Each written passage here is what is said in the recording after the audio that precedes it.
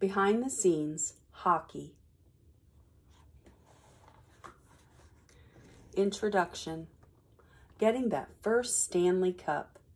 When Alexander Ovechkin and the Washington Capitals made it to the National Hockey League Championship Series in 2018, they faced a tough opponent in the Vegas Golden Knights. Ovechkin had played with the Capitals for more than 12 years. He would do anything to help his team win this best-of-7 series and take home the Stanley Cup. Las Vegas won Game 1 at home, but the Capitals stormed back to win the next 3 games. At Game 5, Washington was just 1 win away from the championship. The Golden Knights were hoping to keep their season alive. Ovechkin had other ideas. He got the puck on his stick in the second period. He fired a shot into the back of the net. Goal. That helped Washington take a 2-1 lead. The game came down to the final few minutes. Ovechkin was giving his all to help the Capitals win. He fell to the ice to block any Vegas shot he could with his body. With less than a second remaining, the Golden Knights won a face-off near the Washington goal.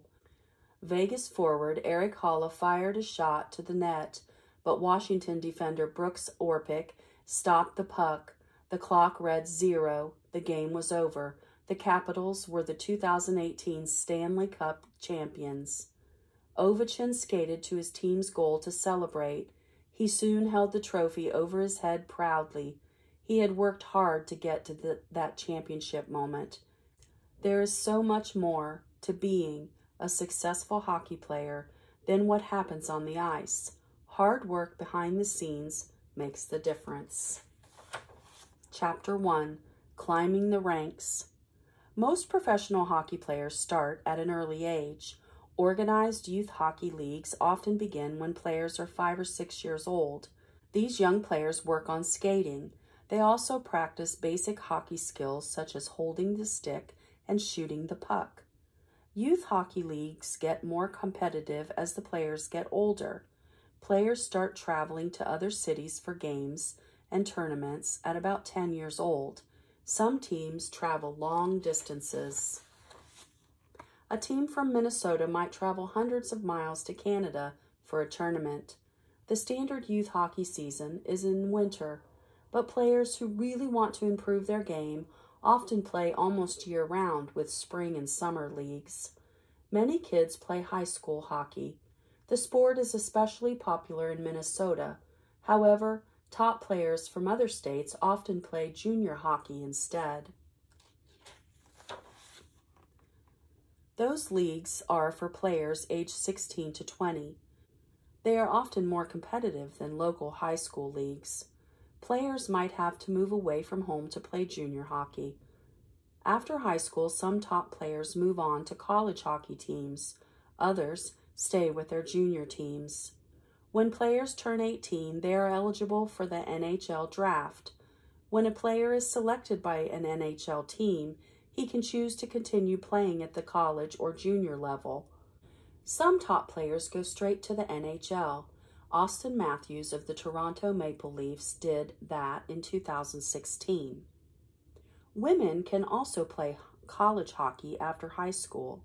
If they are good enough, they may also play with the U.S. national team. They do this outside of college hockey season.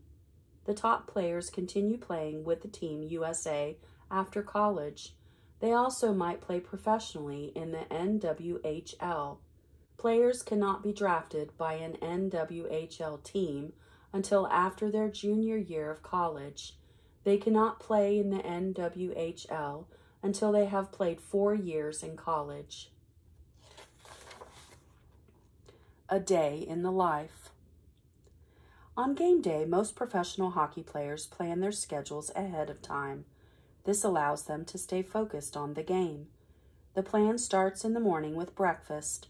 Players might eat foods such as fruit or mixed nuts to feel energized. These foods contain vitamins and minerals that can help players get back some of the energy they might have lost during a game or practice. Players head to the rink to participate in a morning skate. They work on different plays. Sometimes coaches show players different strategies to use in that night's game. When the morning skate is over, players head back to the locker room. All players change into street clothes. The top players are often interviewed at their lockers by media reporters. Others continue changing and talking with teammates and coaches. Soon it's time for a nap at home or at their hotel. Players feel refreshed when they wake up and they head back to the arena. Many players are superstitious about game days. This affects how they get ready for the games. Some players put on their equipment the exact same way before each game. Retired NHL great Wayne Gretzky used to drink beverages in a certain order. He would drink Diet Coke, ice water, Gatorade, and then another Diet Coke. Once players are ready, they skate around again to warm up. Soon the announcer introduces the starters for the game and someone performs the national anthem. After that, it's time to drop the puck. Players skate in short shifts. When they are on the bench, they talk strategy with their coaches and teammates. They're also catching their breath. They drink water or sports drinks. At the end of the game, the winning team's players skate over to their goalie to celebrate. If it's an important win, there's a lot of hugging and cheering. Players then shake hands with the opposing team. Then it's back to the locker room. Players shower and eat a post-game snack. Reporters return to the locker room to ask about the game. Reporters may want to talk to the player who scored the game-winning goal. If it's a home game, players head home afterward. If they're on the road, they'll go to a hotel or they might get straight on a plane for their next stop. Since games usually take place a few days apart, it's soon time to start preparing for the next game. Staying on top. Even when not on the ice, hockey players are often still working. They practice their skills. They work to stay healthy and in shape. This training on off days can be just as important as working right before the game. Diet is one important thing players think about off the ice. Players often eat lean meats and vegetables. They want to fuel their bodies with healthy food. Some players, including Alexander Ovechkin, prefer grain foods such as pasta. Hockey players also have to think about recovering from games. Their bodies take a beating when they play. This can include bruises or strains. There are different ways players try to feel better. They may spend time in hot or cold water. Some players try acupuncture to ease their pain. During games, players try to be as safe as possible. They use the most advanced equipment, such as special helmet padding, that can help prevent concussions. Coaches are also teaching players to be safer when checking one another to cut down on the number of injuries. When the season ends, players take some time off, but about a month or two before the season begins, players start skating regularly again. The closer players get to the season, the more on-ice work they do. Players who live in the same area during the summer might get together to play informal pickup games. This allows players to have fun while also practicing and staying in shape. Chapter 4, Off-Ice Impressions. Professional hockey players put time and effort into building relationships with their fans. Many professional athletes give back to their communities. Teams often send their players to hospitals to visit sick patients. Players also participate in charity events. This work helps the athletes become more popular, but more importantly, it helps the community. Hockey players are also very passionate about getting more people to play the sport. They often help youth teams and teams for people with disabilities. Brock Boeser of the Vancouver Canucks has supported Minnesota Special Hockey, a program for players who have special needs. Olympic gold medalist Jocelyn Lemeroux-Davidson and Monique Lemeroux-Morando have donated thousands of dollars so girls can afford equipment to play hockey. Outside of helping the community, players might spend time in and off season traveling around the world. Some appear on TV or at events such as the ESPYs.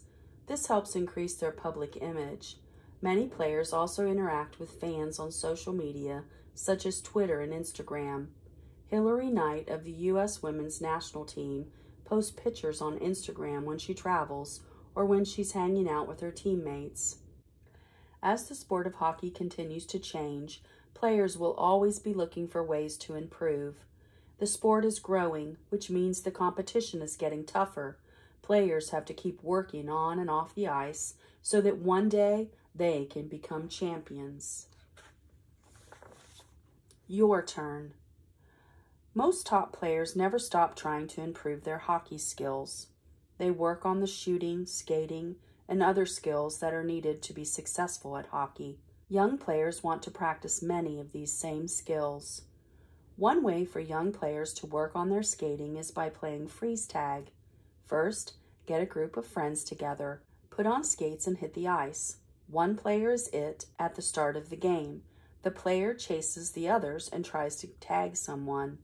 Once a player is tagged, she must freeze until someone who isn't it comes by to unfreeze her.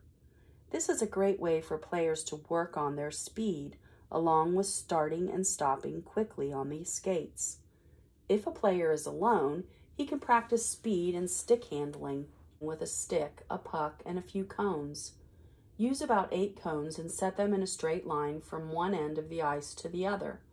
Skate around each cone while using the stick to hold on to the puck. Go down the line of cones and try to keep the puck on the stick the entire time. Behind the scenes, hockey.